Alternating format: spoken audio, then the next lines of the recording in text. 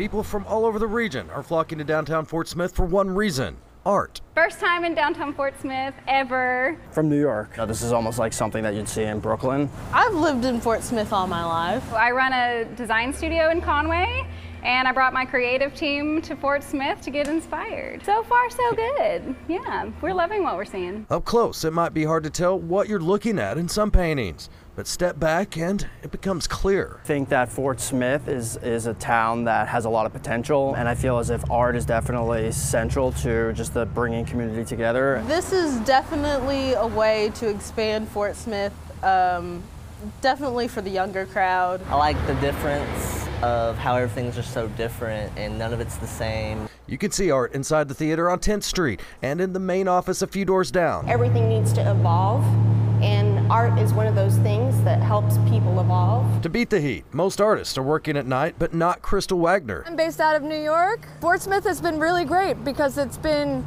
open, for one, and I've felt a lot of love from a lot of volunteers. Her work combines architecture with natural forms. She's making the massive display out of hot air balloon fabric, vinyl netting, and about 70,000 zip ties. I haven't come up with the title yet.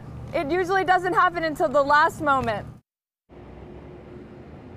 And tonight at 9, there's a documentary playing here at Garrison Commons. It's about Fort Smith artist Ryan Starkey, who's battling dyskinetic movement disorder. Tonight's documentary is free and it's open to the public. Live in Fort Smith, Brett Rains, 4029 News.